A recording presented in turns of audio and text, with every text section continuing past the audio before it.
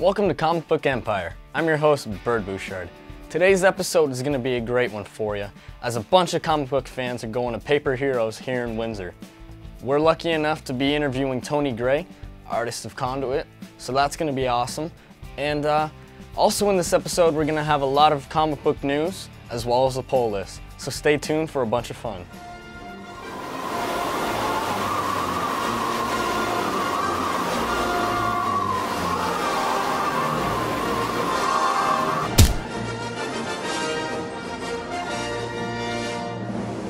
This episode of Comic Empire is brought to you by Forever Films. Memories have to be captured.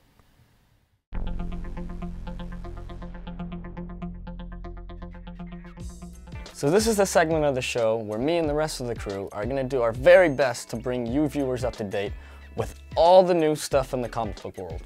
Well, obviously not all of it, because, you know, we're not superheroes. But anyway, anything new with comics, movies, anything that can get your nerdgasms going, we're going to be covering it. So starting with the newest news, October 1st, sad to say it, but Jeff Lemire's run with the Arrow Fantastic comic book is sadly coming to an end. But, I know, don't be too upset. It is bittersweet, because the producers from the show Arrow will be taking over in October 1st, issue number 35. So, obviously that's going to be something really different to take in. Not sure how they're going to be going about it. You know, it's been one of the greatest issues out there, monthly. Lemire's been doing a great job, but sadly we're going to have to hope that these new producers from the show, who are now going to be doing the script, can really bring along and start something new. So this picture is totally badass. Like, I can't even continue.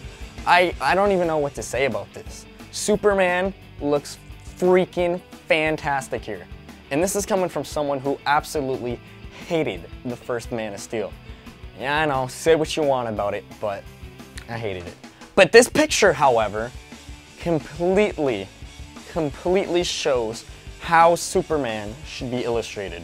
I mean, you just look at the background here, and it's totally got that Gotham-esque feel. He's kind of flexing the muscles. I like it. I literally just can't wait for this movie to come out.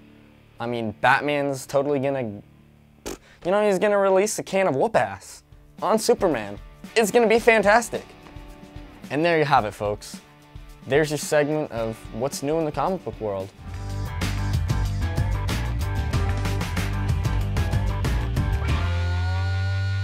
Bird Bouchard here today at Paper Heroes. Today we're lucky enough to be with Tony Gray, amazing artist for Conduit.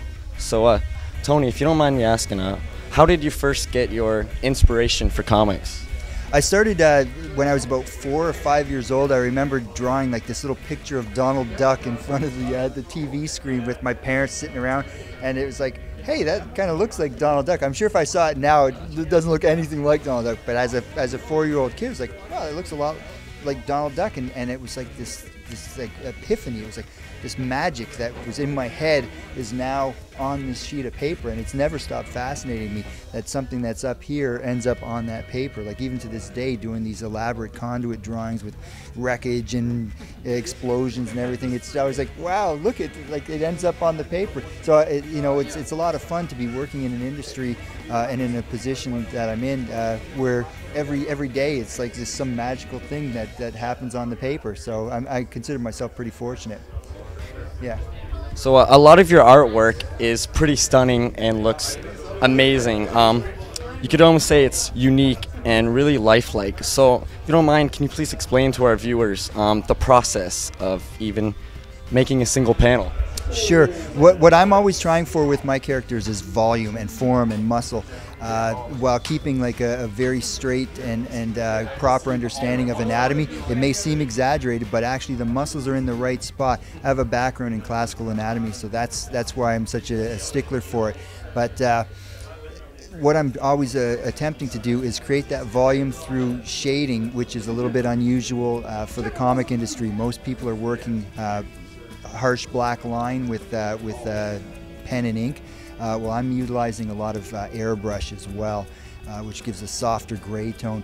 If people are familiar with Den, which was a feature by Richard Corbin back in the 70s and 80s, it's that kind of style where you know, if the Conduit punches somebody in the face, they feel it, because they've got a 300-pound guy with arms, you know, almost as big as mine, getting ready to punch somebody in the forehead. So that's what I'm always going for: volume and power. Can you talk to us about the Lou Ferrigno and how he inspired you to actually as a base for your drawing, and other people that you use as bases for your drawing?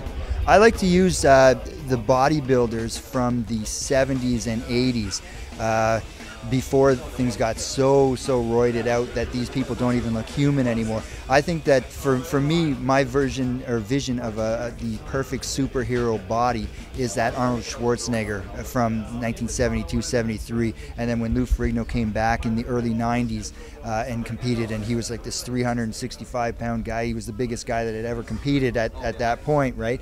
But they still had the basic structure and form of musculature that we're all familiar with. The bodybuilders today, they're extreme and they're incredible, but they're just so extreme that that they're beyond what I'm looking for in my characters. So that's why I have a tendency to go back to those older magazines and the older bodybuilding books and reference, because they still have the appearance and size, yet they're still having the ability for mobility, whereas the guys that are so big now, like the Ron Colemans, like, these guys are incredible, and I love watching, but they don't actually make for the best superheroes, because you don't believe that they could move and have the flexibility that's necessary to be superheroic in a lot of these unusual and crazy poses. Is there anything that us readers can look forward to in the future with Conduit? Or the next issue. The next issue is always the one to look forward to. In my view, whenever someone asks, what's the best stuff you've ever worked on? It's like, the stuff I'm working on tomorrow, that'll be the best stuff.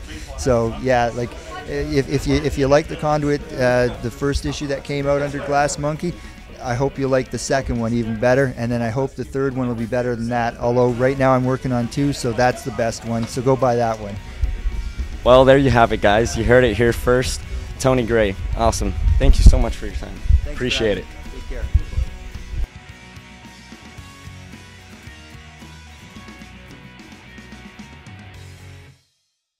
Welcome to the Poll List.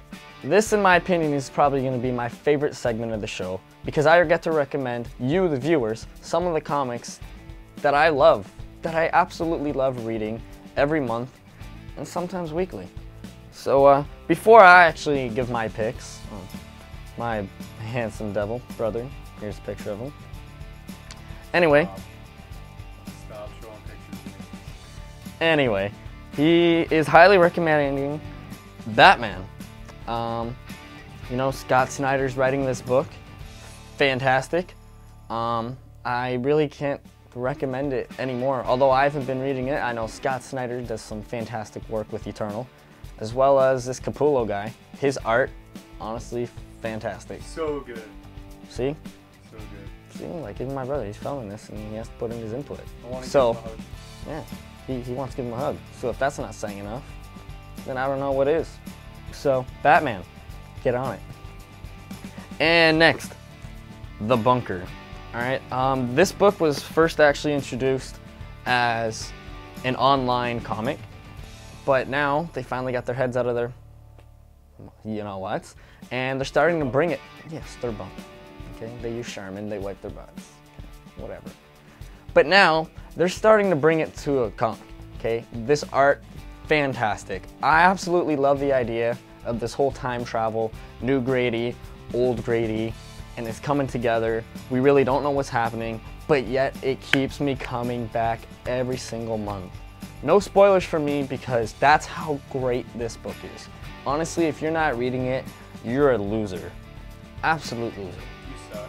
Yeah, like, you suck. Next, The Amazing Spider-Man, okay? First of all, I don't even know why they ended The Amazing Spider-Man, and there shouldn't be a volume 2, you know? It should still be The Amazing Spider-Man. It should be on like issue 720 now. But anyway, yeah, The Amazing Spider-Man, fantastic. Love it. Really brings back my childhood. Next, my favorite out there right now, Lazarus. Forever Carlyle, just completely showing you how badass a woman can be, you know? She'll kill you. Awesome, awesome, awesome. The art in that makes up for it alone. The story, even better. Don't cry because it's over. Smile because it happened. That's right, folks. It's the end of the episode. I know it sucks. But what will bring you a tear, or actually a smile to your face, subscribe to us. You can do it right here. Or you can like us right here. Or you can tweet us. And I don't know where that'll be. Probably somewhere around here. But anyways, that's the end of the episode. Thank you so much for watching. Tell your friends, tell your mom, give her a hug, and that's it. Give him a hug. All right. Give him a hug. Give him Here's a a hug. hug. Give him a hug.